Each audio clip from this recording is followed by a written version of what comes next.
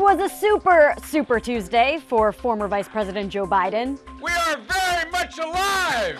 CBS News projects the former vice president won the most delegates in more than half of yesterday's contests. Vermont Senator Bernie Sanders is the projected winner in his home state, plus Utah and Colorado. Former Mayor Michael Bloomberg's lone projected victory came in the U.S. territory of American Samoa. And Senator Elizabeth Warren has a projected third-place finish in her home state of Massachusetts. In Washington state, at least 9 people have died from the coronavirus and an unknown number could be sick.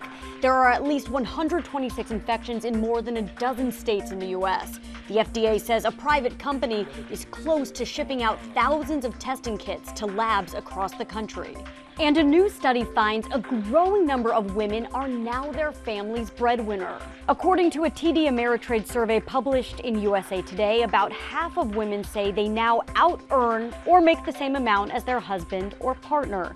The Pew Research Center highlighted the rapid change between generations, pointing out back in 1960, only about 4% of wives out-earned their husbands. So what do you think caused the change? Let us know in the comments.